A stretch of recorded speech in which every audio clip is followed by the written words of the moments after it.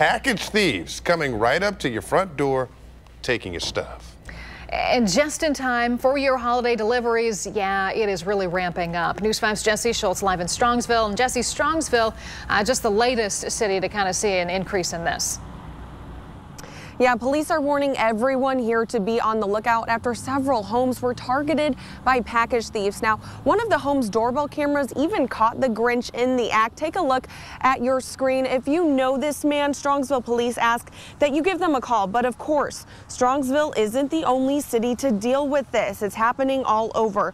So here's some things that you can do to protect those purchases. Make sure to require a signature upon delivery so that your packages aren't sitting at your front door, or have them delivered to your workplace. Insure them. That way, if something does happen, you'll be guaranteed a reimbursement. And this one is pretty easy. Watch out for one another. If you see your neighbor has received a package, give them a call or text and let them know.